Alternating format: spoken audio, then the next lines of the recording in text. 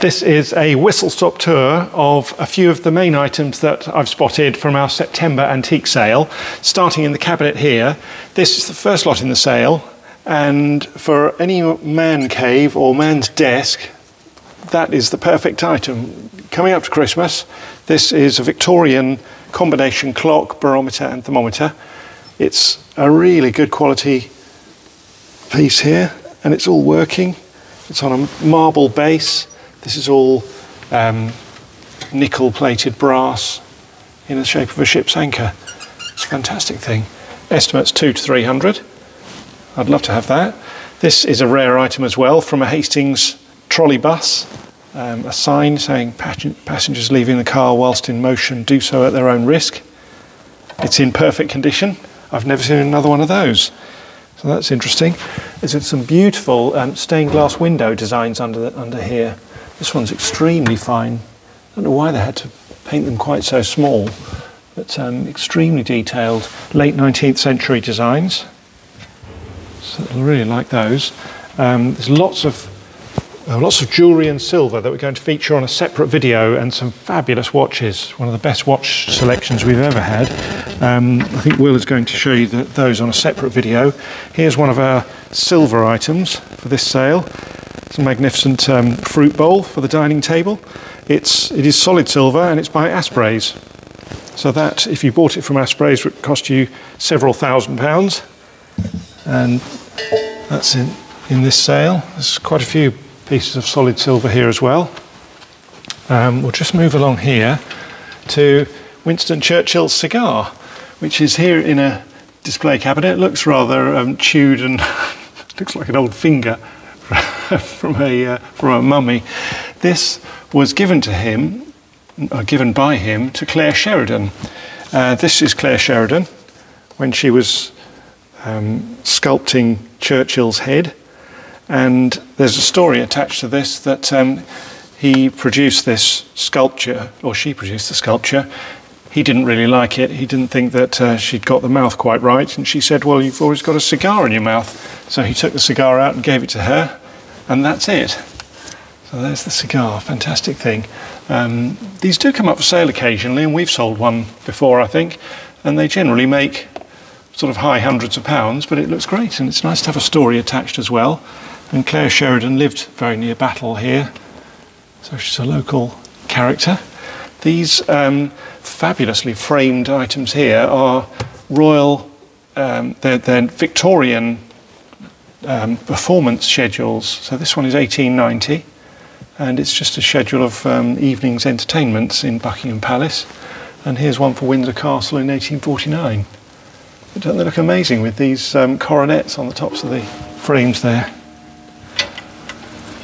So we'll keep moving along. Lots and lots of clocks, some beautiful carriage clocks in this time. You can hear them all ticking away.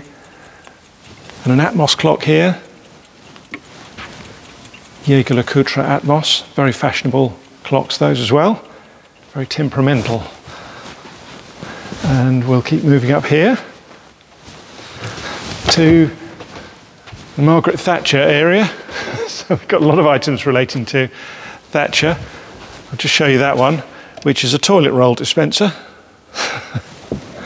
That goes with these as well. So a coat hanger and a cardboard stand. And next to it, as we'll move quickly on, is this, which is a name plaque from, it's a Royal Navy ship, the Kildarton, it's the HMS Kildarton, and I think that was decommissioned in about 1965, and that's the original name plaque, which is a great thing as well, with the propeller underneath as well. Lots and lots of Oriental items this time, lots of Japanese and Chinese things. Some of the most interesting things have come from one chap who lives locally to here, who's moving to another part of the country, and he lived in Japan for quite a number of years, and when he came back, he brought back all this Satsuma ware, which all this is Satsuma, Japanese porcelain, and quite a few of these items were from his house. And on the wall here, this was, well, I don't know whether it was his, but he owned it. This fabulous wedding kimono. Looks like you need to be about 9 foot tall to wear that, but it's in new condition.